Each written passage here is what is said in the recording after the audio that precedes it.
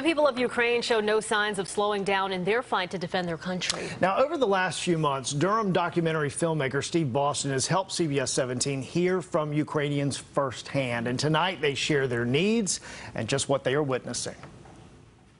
As fighting intensifies in the east, just how long could the war between Ukraine and Russia last? It depends on Russia, it depends on how exhausted they are, and definitely it depends if there is full embargo on trade with Russia is imposed by the West.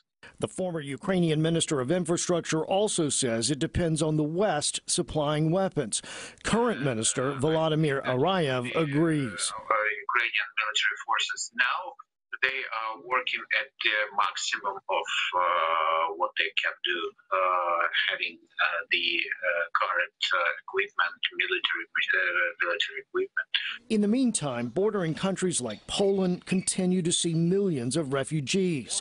Some, though, have headed back to Ukraine, according to Kaya, a Polish volunteer. This uncertainty is even worse than the lack of security, While those who remain in Poland far outnumber those who go back, the reason women are returning is nothing short of tragic. It's really sad because some of them also go there to bury, their kids, friends, children, so it's really shattering. Ukrainians have been resilient and resolute. Their successful sinking of a Russian warship an instant morale booster.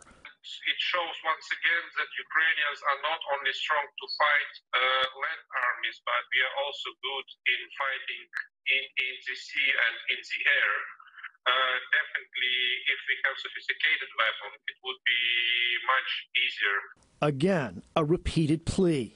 We are really vitally need the assistance and the military aid from the world. We keep hearing that repeated again and again. You can, of course, find more of my reporting with Steve Boston at CBS17.com.